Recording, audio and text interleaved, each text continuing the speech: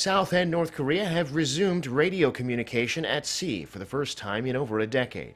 The system was tested on Sunday at 9 a.m. Korea time.